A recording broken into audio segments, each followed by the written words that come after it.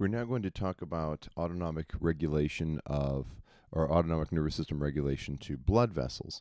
And in this one, we're going to describe how the role the sympathetic nervous system has in regulating those vessels and the limited parasympathetic innervation. So first, let's talk about sympathetic innervation of the vasculature.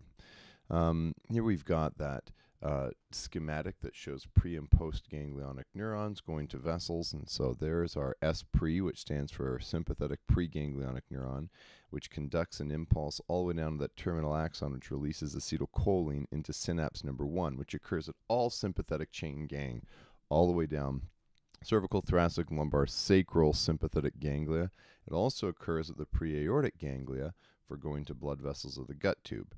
And so acetylcholine will then bind to a cholinergic receptor, and in any autonomic ganglia, it's going to be a nicotinic receptor, which then continues down the S-post, or sympathetic postganglionic neuron, which we see this impulse travel all the way down to the terminal axon, which releases nor-epinephrine into that synapse number 2. And so in synapse number 2, it's going to bind to receptors in the tunica media, the smooth muscle of vessels. So norepinephrine will go to two different types of receptors. First, an alpha adrenergic receptor, which is vasoconstrictor, have a vasoconstrictor action. So vasoconstriction will occur because that main autonomic influence for vascular tone, therefore total peripheral resistance. This is what happens to the majority of all the arteries that we find throughout the body.